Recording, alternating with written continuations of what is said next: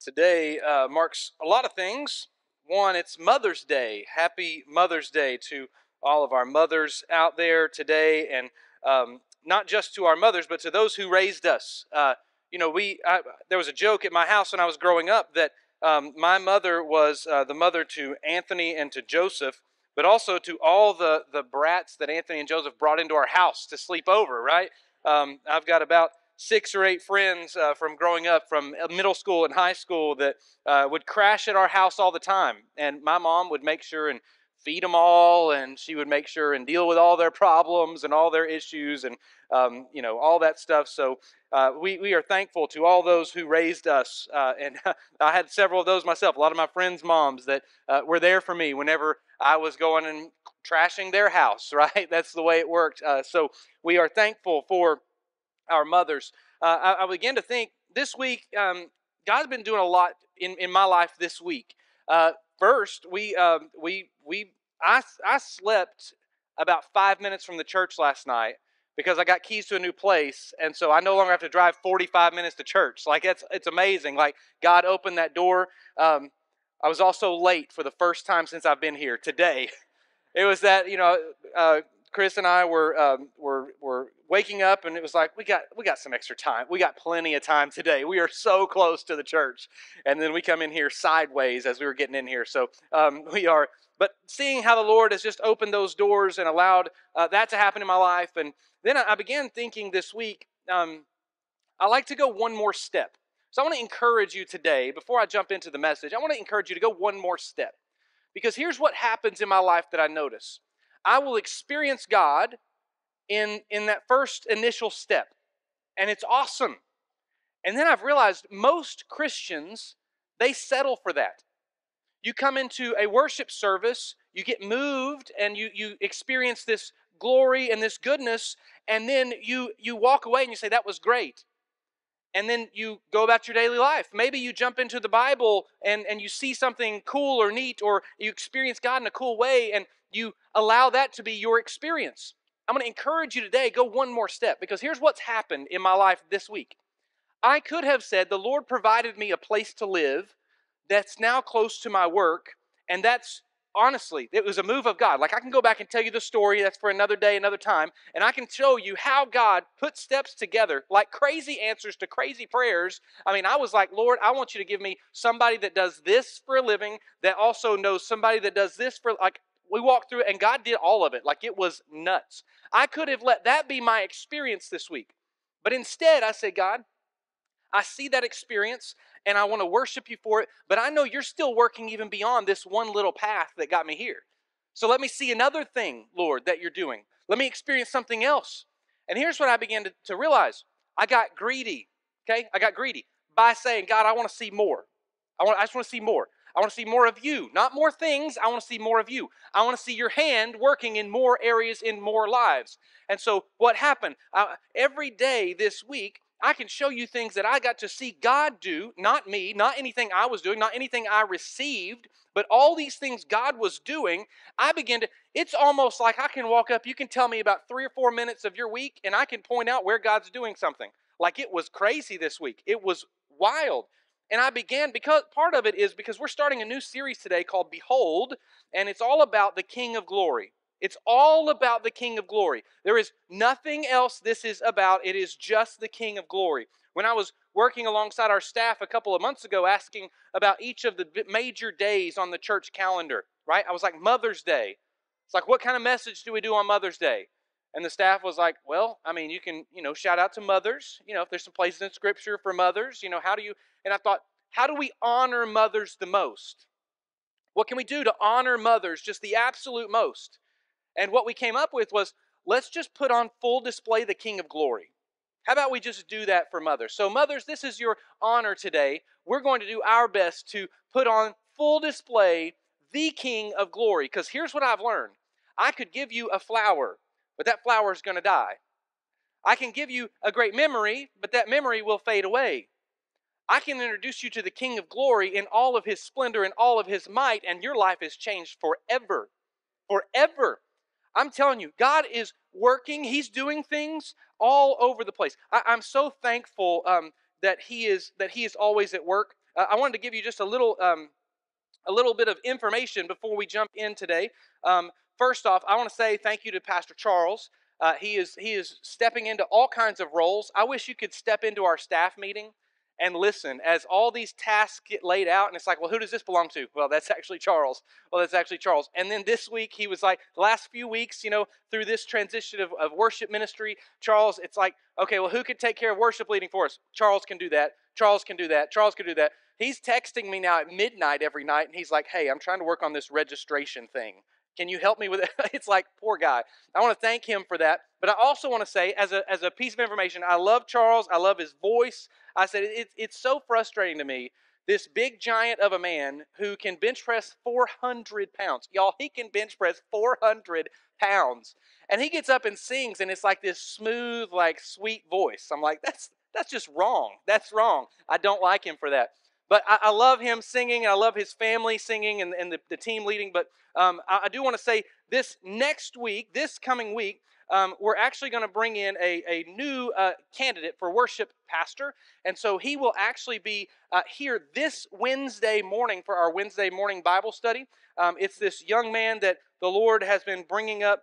I tell you, the Lord's been working, and He's been doing things for several months now. We've been talking about this potential transition of this worship ministry here at New Providence, and I've been praying, and the Lord's been, guess what?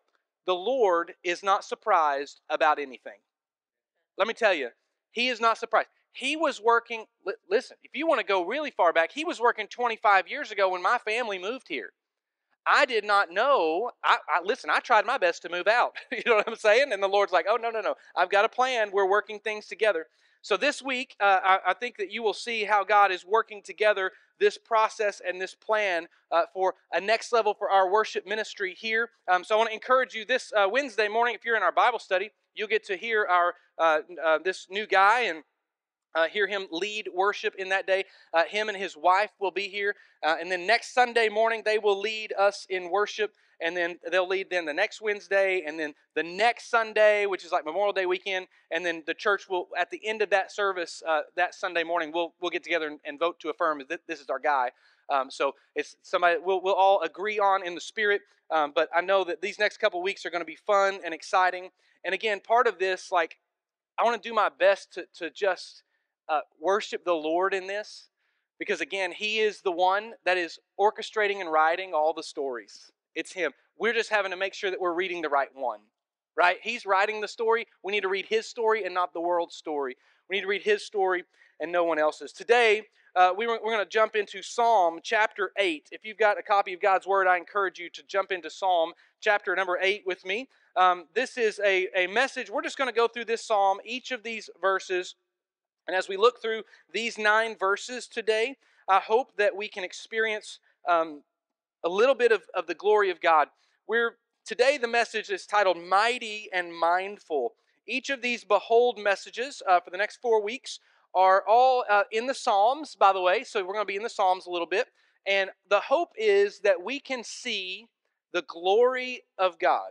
That's the hope. That's the bottom line hope. I don't have any other agenda through this. I don't have any other plan for this. I just want to let God be God. Okay, I'm going to try to get out of His way, and then we're going to see Him and experience Him for the glory of who He is. All through the Scripture, we see these terms, behold. What behold means is capture with your eye and don't let it leave. That's what behold means. Capture it all in, take it all in, and don't let it leave your sight. If we can live our lives and not lose sight of the King of Kings, you will make an impact in this world that will be outlasting your life. It will last for generations upon generations. If you can just behold the King of glory. So today, we're going to look in Psalm chapter number 8. This is a psalm of David. Great, wise David, King David, this wonderful guy who is the man after God's own heart. And the Psalms, by the way, if you're looking for a place to know how to communicate with God, go to the Psalms. The Psalms are all communications with God, to God, about God, for God, all of those things. This is David communicating in how we should connect with our God in heaven. So Psalm chapter 8, before we jump in there, I want to read one verse in 1 Corinthians chapter 2, verse number 8. The Bible says, "None of the rulers of this age understood this, for if they had, they would not have crucified the Lord of glory." That's what as Paul is writing to the church of Corinth, he says, listen, the reason Jesus was crucified is because the ones that were in charge didn't know who he was. They did not recognize the Lord of glory. That word Lord means supreme authority. Everything belongs to him. They didn't realize the one they were crucifying, he made them. And the word glory there is this outshining, beautiful, incredible display of his holiness. So the one who created them, they turned around and crucified. The Bible says if they would have recognized him, they would not have done the awful acts to him. That's just bottom line truth. Of course you wouldn't, right? Oh, you're the one who made me. You're the one who designed me. You're the one who's been chasing after my heart. How dare you? I'm going to murder you. That's not how that works, right? You are thankful in this. So I do not want us to be caught of the sin of not recognizing the Lord of glory. So in Psalm chapter number 8, beginning at verse number 1, the Bible says, "O Lord, our Lord, how majestic is your name in all the earth. You have set your glory above the heavens." I love this phrase, this first verse, because it gives us a powerful statement to begin. O Lord, that word Lord is the word Yahweh, the word of God in the Old Testament, the name of God, which means the self-existing eternal one. So when David begins writing, he says, "O self-existing, eternal God, the one who is our Lord." He says, "O Lord, our Lord." Those two word lords are different words in the Hebrew language. That first Lord is Yahweh, one that is self-existent and eternal. That second word, Lord, is the word for that gives us the understanding of he is the master and the king. So here's what David is saying. O self-existing, eternal one who is our king. There is no question that he made it all, and now we serve him. He is Lord of all. He is the supreme authority in charge of everything in our lives. Then he says, how majestic or how glorious, how famous is your name or your renown, your fame, who you are. People know who you are because of your glory, because that you are king, because you are the self-existent, eternal one. Everyone knows who you are in all the earth. Now, before we get too far into this, I want to give you a little truth today. I want to give you a lot of truth today. First truth is this. Right now, the name Yahweh, the name of God, the self-existent, eternal one, the one we pray to, our Father in heaven, His glory right now is shaded by sin, right? The sin around the world. His name is not famous, quote unquote. We'll use his name is majestic, his glory in all the earth. And when it says that, is right now, there are other things that are competing for glory that are distracting people away, distracting humanity away from the glory of God right now. But as I've said before, and as I will say till I die, there is a day coming where all of those competing glories are going to get stomped out, and it is going to be nothing but the glory of the King. That day is coming. So this psalm gives us a few things. It gives us one, a little bit of what they call a messianic psalm, meaning it's pointing to Christ. Another, it's a little bit of a prophetic psalm, meaning it's talking about things that are to come. And then it's talking about the connection between us and God. So it's a connector psalm. This is a powerful, great place to read in the scripture. So he says, Lord, our Lord, how majestic is your name in all the earth. And then verse number 2, it continues on. You've set your glory above the heavens. First off, we look at the heavens. And the heavens are what we can see from the atmosphere, right? So you look up at night and you see the stars. You look up in the day and you see the clouds and the beautiful blue sky, and you look and we think, man, the glory of God is awesome. But here's what David says. Your glory is set above that. We can't even see it.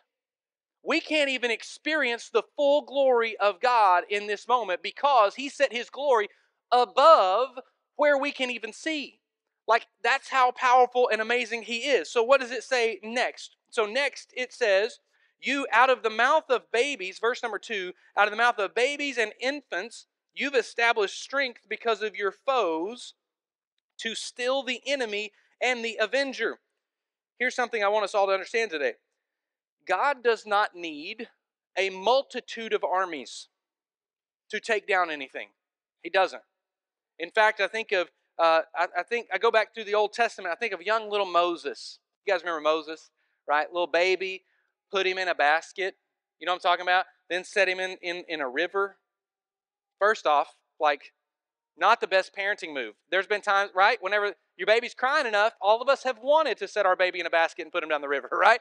That's not what was happening. So Moses is this little baby, and Moses' mother, see, I told you I'd bring it down around to mothers today. Moses' mother did a godly thing by sending her baby away.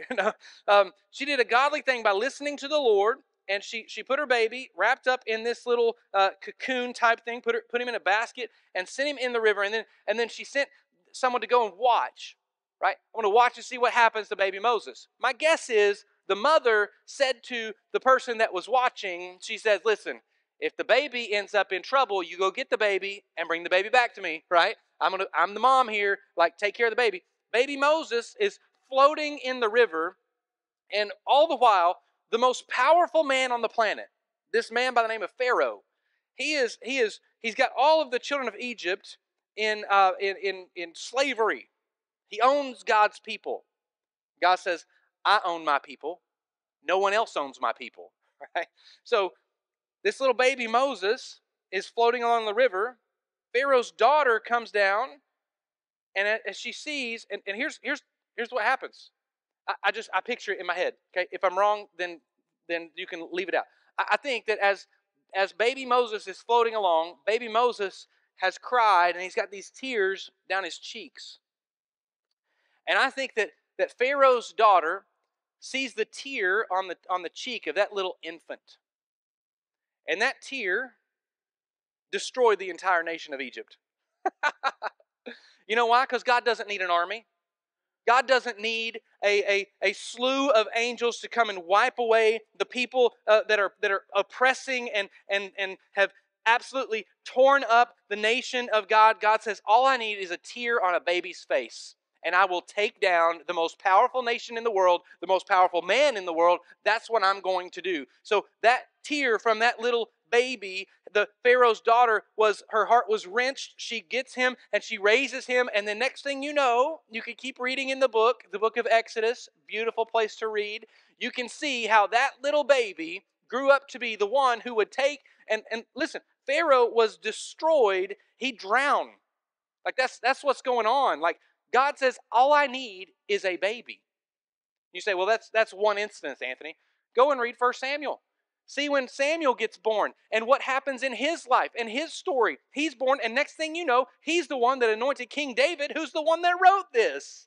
How awesome is God? He's like, a baby can change everything, and I can use a baby. I can use an infant. I don't have to have big multiple armies. David says, the fact that you can use an infant and destroy the enemy is beyond my understanding. That's what he's saying. Listen, you out of the mouth of babies and infants. I can almost picture David as he's writing this, and the Holy Spirit saying, write this down. Because I remember seeing whenever baby Moses was floating in the river, he got to where he was just in front of Pharaoh's daughter, and then he let out a little cry out of the mouth of an infant. And the most powerful nation in the world destroyed. Like, that's how God works. I don't know. I just think it's crazy. I think it's awesome. Anyway, he goes on. He says in verse number 3, when I look at the heavens, the work of your fingers, the moon and the stars, which you have set in place. That verse helps me to see. I've always been kind of a maybe a weirdo. I don't know. I love to go out and look at stars. I love doing that. I like to look at the moon and the stars, and at night, on a clear night, like, you can just see me standing outside, just head straight up, just looking, People driving by the house, and I'm just looking. They're like, was he okay? Oh, I think he's worshiping right now. This is what my worship stance looks like.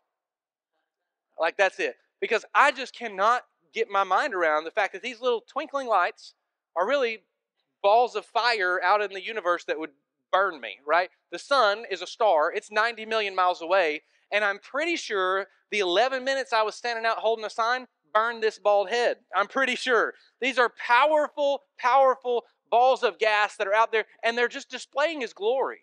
When you look at the heavens, and then you see, David says, listen, I look at the heavens, the work of your fingers. You know, an arm is stronger than a finger, right? And he says, I don't need an arm. It's just some stars. I can just sprinkle them out there with my fingers. That's how powerful this God is. And as I'm looking at that and seeing that, and then I read a quote this past week from Ralph Waldo Emerson. He says, if the stars came out only once in a century, people would stay up all night gazing at them all over the world. Think about that. If the night sky was only available to see one time in your lifetime, all of planet Earth would not sleep at all that night. I want you to go out. I hope it's a clear night tonight. Lord, let it be a clear night. I hope it's a clear night. You can go out and look at the stars tonight and just take a moment. Don't just glance out and be like, oh, the stars are pretty tonight, and then move on. That's what we do, right? We're like, oh, the stars are beautiful. I see constellations. I see all of it. It's so pretty. It's so nice. Go out and really take a gaze and really see, because that's just God's fingertips at work. That's just Him saying, I'm doing this because I'm so glorious, I'm just going to let other people experience it by just looking up. That's what I'm going to do. I began to think about when David wrote this, he obviously didn't know all the facts and information we know now, right? We're so smart. We're so smart. Smartest we've ever been, and yet acting the dumbest we've ever acted. Okay? That's the way we are today. And here's what I realized. The Milky Way galaxy, they say, is they've measured the size of it. That's the galaxy we live in, right? Our little planet. Now, we don't live in the middle of the Milky Way galaxy. I know we all think everything is centered around us, right? Each one of us in this room, at some point in our lives, maybe today, we think the world revolves around us. Listen, our world doesn't even revolve around the middle of the world. So, that's not even where we are. But where the Earth, we live in our little neighborhood called the Milky Way galaxy, it's 100,000 light years wide. Just hop, skip, and a jump away, right? From one end to the other, no problem. Well, we think, well, how big is 100,000 light years? Because I start saying those things, and our number's just like, oh yeah, I knew that. No big deal. If I want to travel over there, take me a weekend, right? Actually, if you traveled as fast as the speed of light, so I did all this research, I looked at the speed of light travels in a constant state 186,000 miles per second. All right. That means you can get around the entire world 7.5 times in 1 second. I would have loved to have that speed being late this morning to church. You know what I'm saying? I'd have been here on time then, because I left right at time it starts. So 186,000 miles per second. If you were to travel that fast, that's 7.5 times around the planet in 1 second. Like a second, right? 7.5 times already all the way around the planet. If you can travel that fast, it would take you 100,000 years to go from one end of the Milky Way galaxy to the other. 100,000 years traveling that fast. Let me tell you, when David's looking up and he's writing this psalm, I want you to think about that for just a moment. 100,000 years traveling at 186,000 miles per second. That's how long it would take you to get from one end of our neck of the woods to the other. Not counting the other billions of galaxies out there. Who do we think we are? This is our God. He just sprinkles it with His fingers. And then the next verse, the next thing says, verse 4, what is man that you are mindful of him? And the Son of Man that you care for him. Here's what happens. So, as I was just explaining, the speed of light and the size of our galaxy, and by the way, that's not our solar system, right? We have our solar system. We're third or fourth in line for that. We're not even anything big in that. We see the bigness of who God is, and what will happen. And almost every time I'm up staring at the stars, like this. If you ever drive past and you're just seeing the pastor out there doing that, here's what's going to happen next. As I'm looking at the vast universe from my little perspective, by the way, from my little spot on the earth, as I'm looking up and seeing all of that, there is a point in my life that I will start to tear up and I'll say, what you know me? Like you recognize and know my name? You put fingerprints on me that you gave to no one else? What? What is man that you are mindful of him? That first word man is the word Enosh. That word Enosh means weak person. It says, what is this weak person that you're mindful of him? Why would you even think about me? You've got all this power. He breathed and stars just showed up. You realize if our sun goes out, we're toast. That was from the lungs of God is where that was from. David, as he's writing this down, he says, all of this beauty, all of this majesty, everything that I have ever seen, and you have a mind to think about me? This weak man? And then he says, the Son of Man. Listen, there's two words here again for man. That first word is Enosh. What is Enosh? That you are mindful of him. What is this weak man that can't, by the way, I can't create anything. You give me long enough, I'll make you a birdhouse and it'll probably fall apart. I can't create anything. And this God says, I'm going to create all of these things, and it's not even hard for me. This is just the work of my fingers. My lungs breathed out all of this universe. My fingers moved them around and set them in place, and I am thinking about you. So David says, what is this weak man that you've thought about me? And then he says, the Son of Man. That word is the word Adam. It's the word for Adam, and it means the man born of the earth, that you would care for me. Here's what David's saying. He says, listen, God, I'm seeing this. You are mighty, so mighty, I can't mess with you. I don't know why anybody would. I don't know why anybody would refuse you working. I don't know why anything would ever happen. You breathe this stuff, you scatter it out with your fingertips, and then you think about this weak vessel. You think about us. And then he says, this weak vessel, and then he goes a step further, born of this earth. Like, I want you to think about, there's other planets out there, guys. There's other things out there. He says, listen, I'm born of this one little spot. And you care for me? You actually care and love me? I don't understand. I'm looking at your glory and I'm getting a snippet of it. I'm getting a two-sentence word from it, and I can't get past it that you think about me. How is that even possible? And then, and even in this time, listen, here's what was so great. Whenever David wrote this psalm, there's a principle that was going around the world at the time of a religion of the Mesopotamians. The Mesopotamians believed that the gods, little g gods, false gods, gods that are not our God, the Mesopotamians believed that the gods created man because the gods would get tired of work. So they created man so that man could do all the hard work so the gods could relax. So the only reason that man was made in Mesopotamian gods, the only purpose of life was to take care of the gods that made them. That's what the prevailing religion was in Mesopotamia. So here's what David says. My God with his fingers made everything.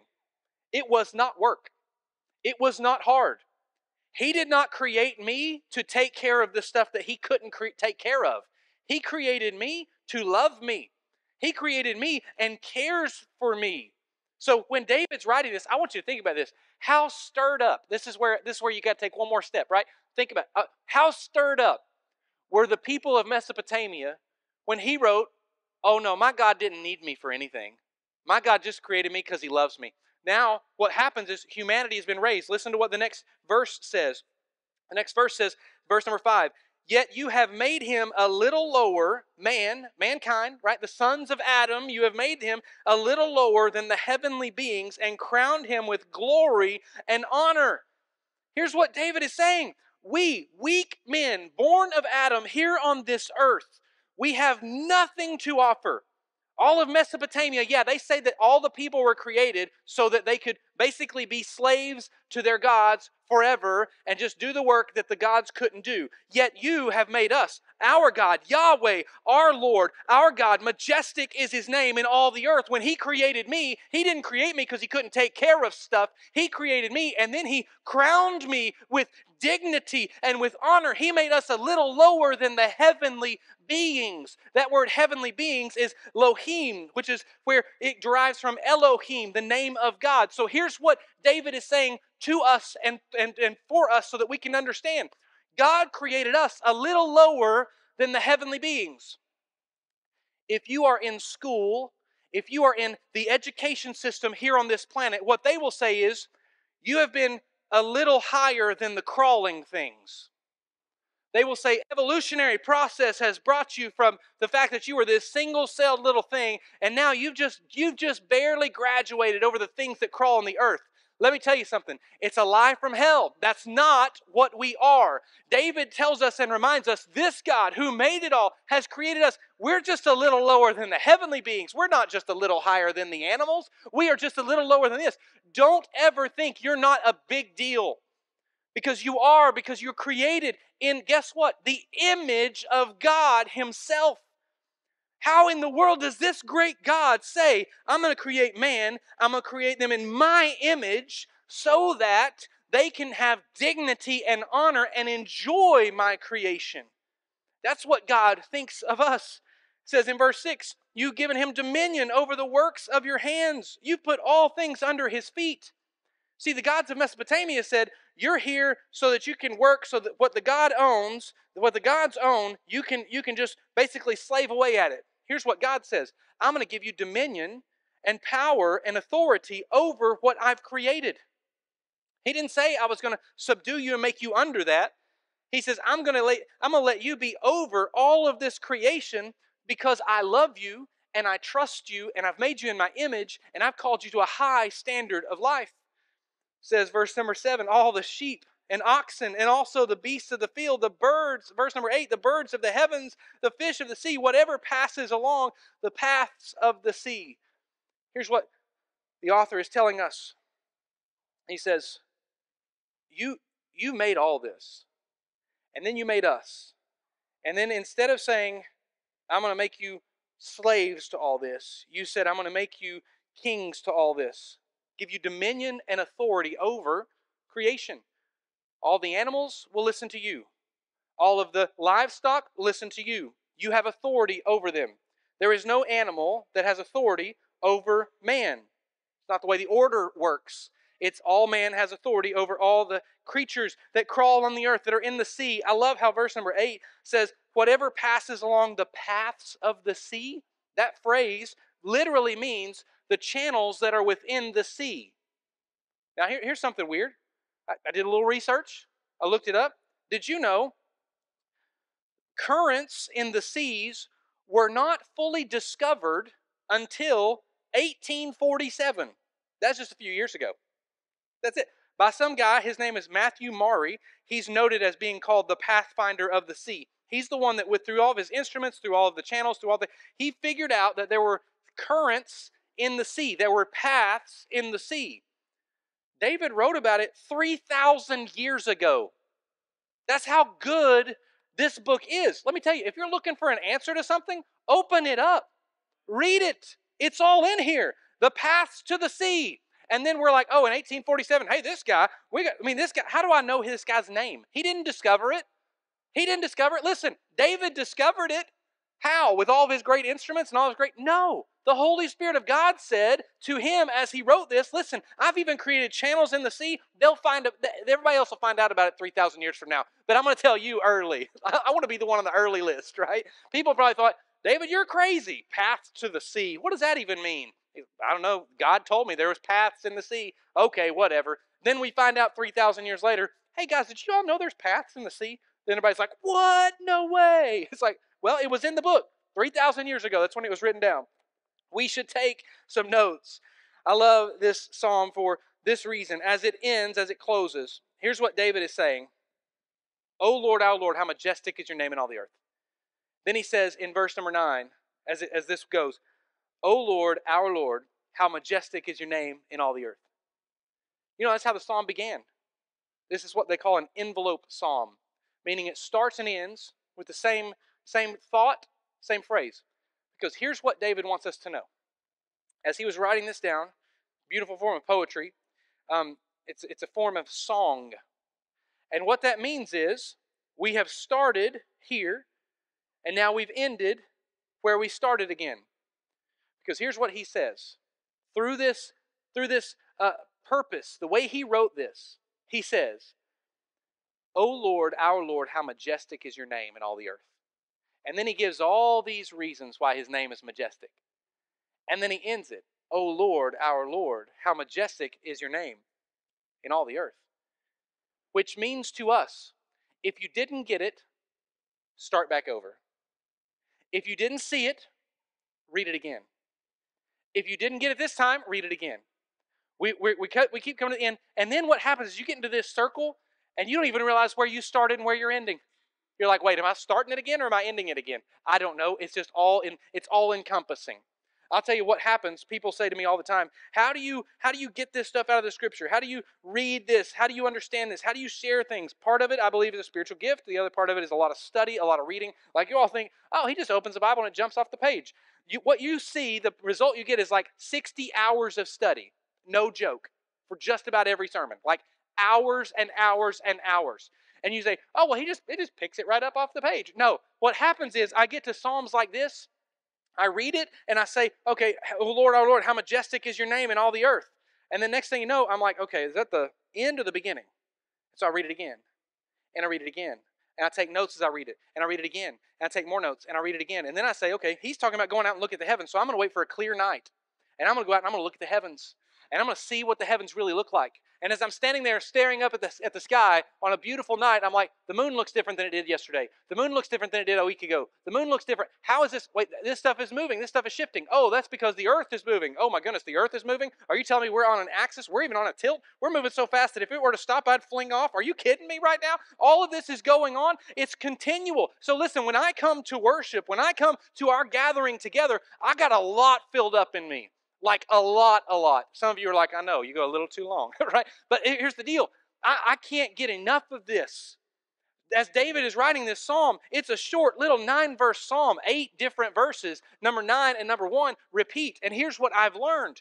He just says, this is who this God is. He's mighty, He's powerful, He's awesome, and He's mindful of you. That should change our life. Are you walking around like someone who is known by the one who created everything? Sometimes I think that we get kind of obsessed with strong people, influential people, wealthy people. And part of it is like we want people to know who we know, right? You ever been around name droppers? If you're like, no, I've never been around a name dropper, then you're the name dropper. People around. It's like, oh, yeah, I know so-and-so from, back in, we went to school together, or, oh, yeah, I know this person, and all this stuff. Well, it's different whenever you know somebody, right? But it's different when somebody knows you, right? When you're the name being dropped. It's like, oh, okay, no big deal. My name gets dropped. Now, my name gets dropped as the pastor of New Providence, probably not in all the best ways. It's like, have you seen that new pastor? Yeah. There's that. It's like people talking about me. But here's what I've learned. If someone that you know knows you well and you're friends with them and they're of influence, let's say I knew a celebrity, okay? And I brought that celebrity in, everybody's like, oh my goodness. I'm going to say, yeah, no big deal. We hang out all the time, right? Why? Because I'm trying to show you that I know somebody important. And more than that, I'm trying to show you that this important person likes me enough to hang out with me. That's a big deal. David says, O Lord, our Lord, how majestic is your name in all the earth.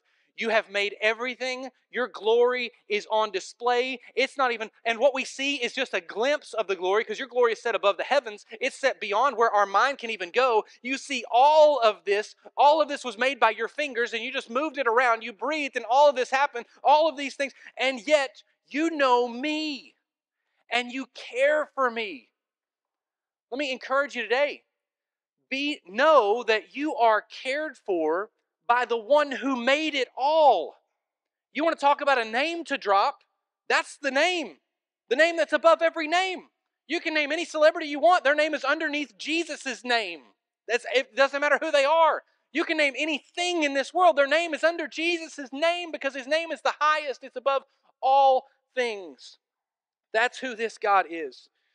As he finishes it and he says it again, Lord, oh Lord, if you're in case you're still wondering, by the time you get to the end of this psalm, he says this, in case you're still wondering how majestic of the name of the Lord our God is, then let's sing it again until you behold it. Pray with me. Heavenly Father, in this place, Lord, I just want to thank you for being God, for being strong, being mighty, being powerful, being amazing and wonderful. And Lord, I cannot help but think and imagine and know that you, as mighty as you are mindful of us. Lord, you've set us just below the heavenly beings. And yet the world keeps telling us, oh, no, no, no, know your place. You are set just above the crawling things. Lord, if not for anything else, may today we understand what we are in your eyes. We are loved by you. We are cared for by you. You loved us so much, God, that whenever we sinned and fell short of your glory, you sent your son Jesus. He gave his life so that we could be in your family.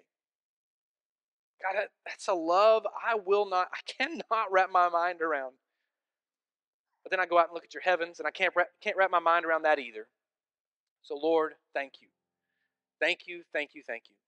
I hope and pray, God, my prayer through this whole series, through today, through this moment, through everything, God, is that we would behold the King of glory.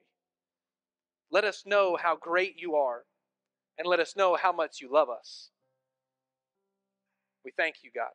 It's in Jesus' name we pray. Amen. Stand with us this morning. Thank you for joining us online today. We hope you enjoyed the worship experience. If you want to get connected to our church family, the easiest way to do that is to text the word welcome to the number on the screen. That will put you into our text messaging service, which you will be able to get information about our church family and ways you can connect. If at any point during the message today you felt a stirring or a prompting that you had questions and want to know more information, you can also, after you are a part of our text messaging service, you can just text that number and ask anything, and it will come to our pastors. We can pray with you if you have a prayer request or whatever you may need. We invite you to come and join us in person. We would love to meet you face to face and see how we can serve your family within this community.